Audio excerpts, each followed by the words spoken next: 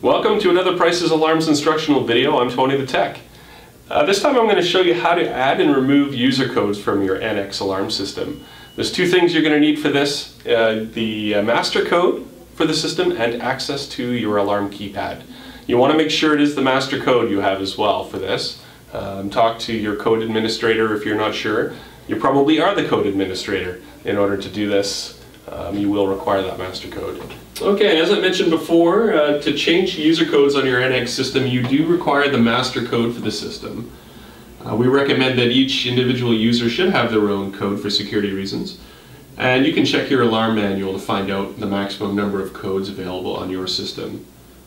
For commercial sites, we also recommend you assign a code administrator to avoid confusion who is responsible for adding and deleting user codes. Okay, let's get started.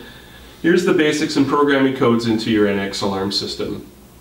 Codes are stored in two-digit user positions starting from 0, 1 and up to 40 and 98 depending on the alarm system you have. The master code is stored in position 0, 1. Regular user codes start at 0, 2 and up. Okay, so let's get started. I'm going to change the master code for the system. The first step is enter *5. And you'll notice on the screen it asks for a code. This is referring to the master code, which is currently 1, 2, 3, 4. It's then going to ask for your two-digit ID. This is the two-digit user position I was talking to you about. So the master code is stored in 0, 1. This alphanumeric keypad will display the code that's currently in that position, which is nice. It shows that we currently use 1, 2, 3, 4. Let's change that to 2, 0, 1, 5. And if we're done code programming, press the pound key. It's as easy as that. You've just changed the master code. To add additional user codes, the start process is the same, *5. Current master code is now 2015. And now you would enter the two-digit user position. Let's add a code to position 5, 0, 5. Currently blank, showed by 4 asterisks. There's no code in that location. And let's enter 8890 and pound. So now 1, 2, 3, 4 is no longer in the system, will not arm or do anything. We would enter 2015. That now arms the system. And we can enter 8890 to disarm the system. Okay, so you can also add more than multiple user codes without entering and exiting user code programming, and I'll show you how to do that now. So you're going to go in the same way, programming *5, current master code is 2015, ask for the two-digit ID. So we know that 1 is the master code, 5 is our second code, so slots 2 through 4 are available. So we'll go into slot 2, we'll enter 2222 as an example, 03, 3333, and 044444. So you'll notice that each time you enter a code, it brings you back to this screen, which asks for the next two-digit user slot. If you're done programming, you hit the pound key, but you could continue on. You could enter 50 codes that way. And I'll enter pound to clear that. And so 2222 arms, 3333 will disarm, 4444 will arm.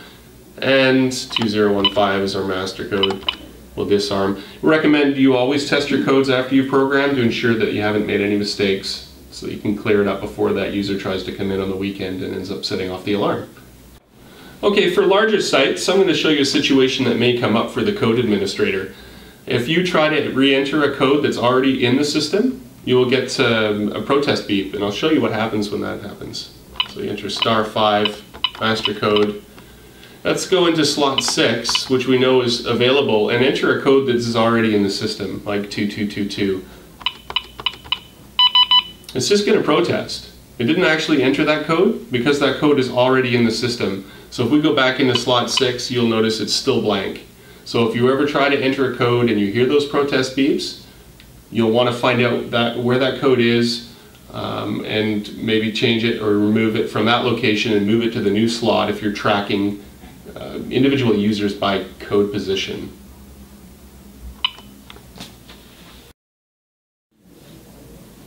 Okay, so now I'm going to show you how to delete a user code. Now there's a couple of ways you can go about this. You can either remove the code entirely from that user position, or you can overwrite it with a new code. So if you have a new employee replacing an old employee, you could use that same code position. You just enter the new code over top of the old code. But I'll show you how to actually remove it from the system. So we're going to go into the user code programming the same way, *52015. And let's say we're going to remove user 2. So we'll go 02. It shows us the code currently programmed. And we're going to press the star or asterisk key 4 times, and that will wipe out that code. And you hit the pound key, and we'll try that code to make sure it no longer will arm the system. You've successfully removed a user code from your NX alarm system. Okay, so we've just walked you through how to change user codes on your NX system. I hope that was helpful. To summarize, it's very basic, *5 master code, 2-digit user position, followed by the 4-digit code, followed by the pound key. If you hear protest beeps after you've entered your 4-digit code, then it's already in the system, and you'll need to find a new code or find where it was and remove it. So anyway, it's Tony the Tech. We're here for you Monday to Friday, 8:30 to 5. Tech support team has all the answers, so give us a call. Until next time.